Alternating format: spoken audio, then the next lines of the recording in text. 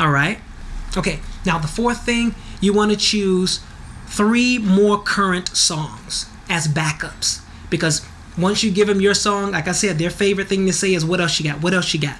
So in those songs, you want to make sure they're about 30 seconds, because once you choose your main song, then if they ask you for something else, it's nice to give them a little something else, 30 seconds. Give them a teaser to make them want more. And if they want more, they'll ask. Then give them another teaser of 30 seconds. If they want more, they'll ask. But in most cases, they'll just say, oh my God, I'm really loving it on the inside. Even if they don't say it, they're feeling like that. And that's what makes them get that pen out. Say, okay, you can come back. We'll see you for a second audition. You made it through again. And that's something that I can offer later on for once you make it past the auditions. All right. So 30 seconds max. All right. Final break set. Final break step in Get Set. It's your story. Yeah, I know. It's your story. Even though they talk about the factor and the vocals and all that other stuff like that, how many shows, singing reality shows, have you witnessed where they didn't have a story somewhere throughout there? All right. So you want to get your story together. I'm not going to tell you what, how, or anything like that, but I'll give you some of this little advice here. It's more than your voice. Please know that. Take it from me. They're in this for the business of it. All right. And you got to know that everybody can sing these days. So many people can sing these days. I remember walking in Santa Monica, and I was hearing the most beautiful voice, and it was a homeless person. And I tried to have a conversation with him, and that wasn't happening. But it was so beautiful. Anybody can sing. Everybody can sing these days. All right. So, but what sets you apart from everyone else is your originality. All right. How you became who you are. All right. And how your voice developed into what it is. So the more interesting you are, the more interesting they'll be in you for good TV. Okay. So consider your story and have a short synopsis of it that only you can tell. All right, now, so you want to be as prepared as possible, because this will help make your experience more enjoyable and comfortable.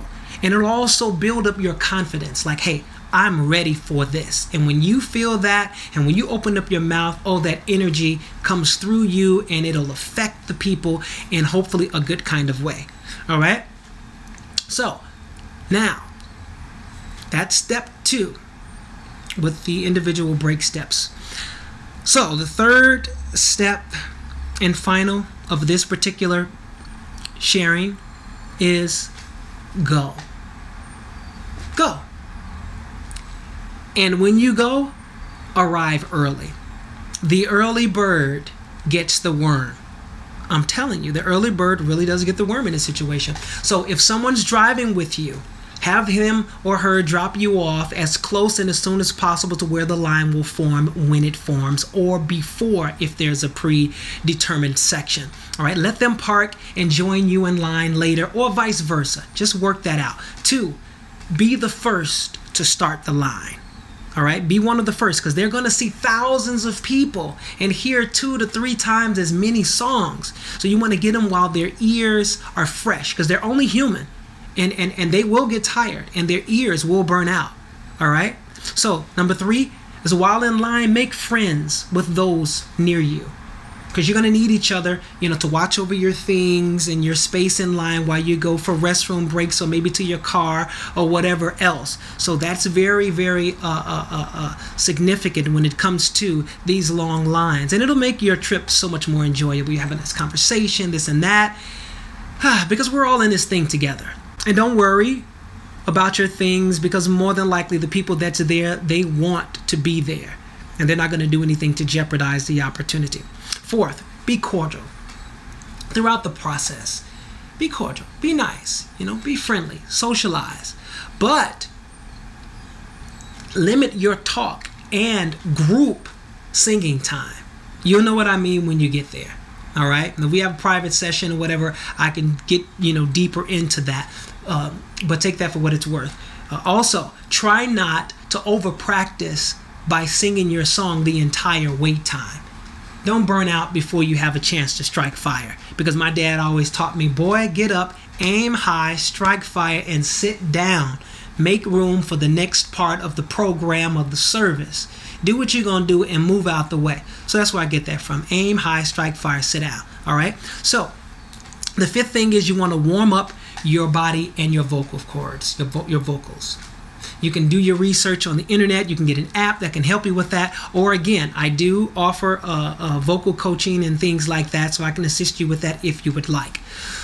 It's very important. You don't want to go out and run a marathon. This is very important to you. So you want to make sure that you stretch, warm up, stretch all this, do all of that and do the vocal warm-ups. Now, sixth thing is to breathe. Deep breathing. Just go back to the basics. Think like a baby. When a baby breathes, the air goes in, stomach goes out. If you get nervous, let the air go in your nostrils as the stomach goes out, and just do that deep breathing. It'll relax you. I'm telling you, it works wonders. All right, number 7, finally, just do what you came to do and give the audition of your life. And make some eye contact. I know we like to sing with our eyes closed and we're all into it, but every now and then at least open one eye and look them dead in their eye. That connection, it makes such a big difference with people. And if there's a camera, look into the camera. You can sing to the person over here, oh, and then turn to the camera and sing your song. Just do your thing, but make sure you do it to the individual or individuals and to the camera. Stereotyping, it does exist. I'm telling you now. It exists. So what you want to do is you want to give them something they're not expecting. Oh yeah. For example, if you're large in stature and you have this soft, subtle, smooth voice, they were like, oh, okay, that's nice. Isn't that nice? Yeah. But if you're small, they're like, oh, bam, and you bust out with this big voice. They're like, oh my God, where'd all this come from in this little body? That's giving them something they're not expecting. Okay. And my African American brothers and sisters, and even some of my Spanish brothers and sisters, all honesty, when they see you coming, they're like, oh God. They may be smiling on the inside, but on the outside, but on the inside, they're like, oh my God, we're about to get a million runs and riffs. And all that stuff like that. Too much. Entirely too much. So, again, less is more. When they see you, that's what they're thinking. But shock them and give them something different. Give them something they're not expecting. Give them something smooth. And then give them all the... But anyway, it's like, okay, like when I have my experience, I knew that they were thinking that. I even saw it in one guy's face. He was like, he literally did this. But I didn't let it bother me. I'm like, okay, well, I'm just going to do what I came to do.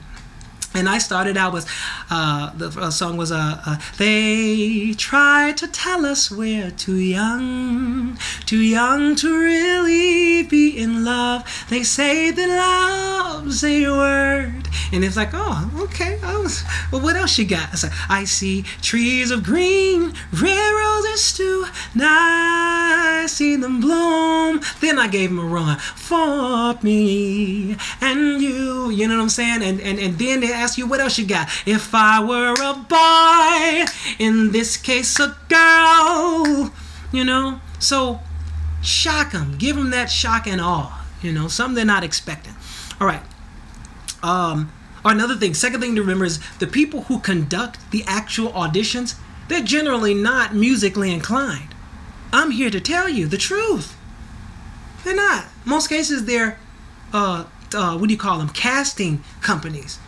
And they're used to casting for film and television, etc. You know what I'm saying? So but you got to know that they're casting for the most diverse group of interesting individuals that makes for good TV.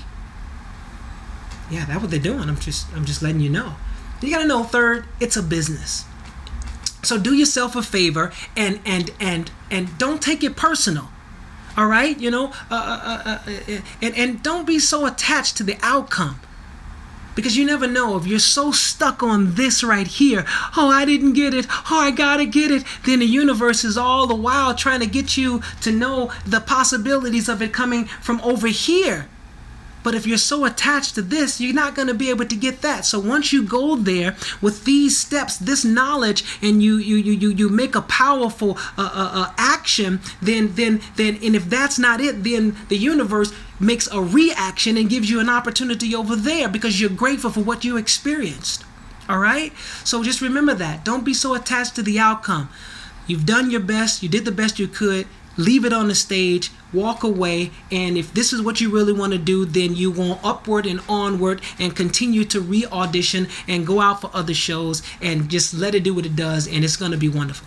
All right? So last thing is kind of mixed up my order here, but you know, they can't have an entire show of one type of people or performer. Boring, very much so. So see it for what it is and do your best to see a way for you to get in where you can fit in, where you may fit in. All right, so okay, here we are. So knowing is one thing, but what you do with what you know is another thing. All right? That's pretty much it.